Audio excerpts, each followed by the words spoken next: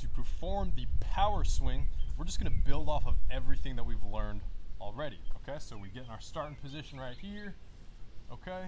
Hinge back, right, everything is good. Now, what we're gonna do is I'm gonna explain it first. Right after we hike the kettlebell, you're gonna stand up ramrod straight. You're gonna stand up hard, like a fucking tree, okay? And you're gonna let the force from your hips shoot that kettlebell forward and up, all right? Then it's gonna come back down.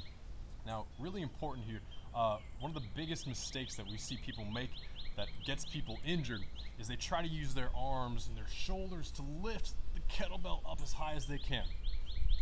You wanna think of your arms as just ropes that have no slack in them, that are just along for the ride, right? So other than my shoulders being packed down and back, my arms aren't doing anything. My shoulders aren't doing anything. Everything comes, again, from the lats and from the hips, okay? So stand up ramrod straight, don't use your arms. The last point, and probably the even bigger, the biggest mistake that people make is this, okay? They start to hinge too early. So what we're gonna do after we stand up is we're gonna let the kettlebell fall down.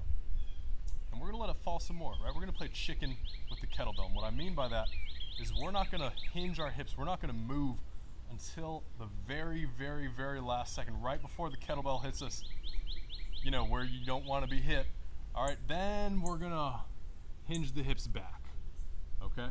Right after that, we're gonna let the kettlebell fall forward and gently onto the ground just like we practiced. So here's what it looks like.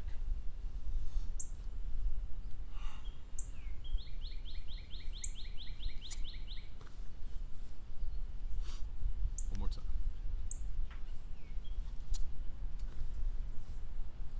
All right, notice how I stood up ramrod straight.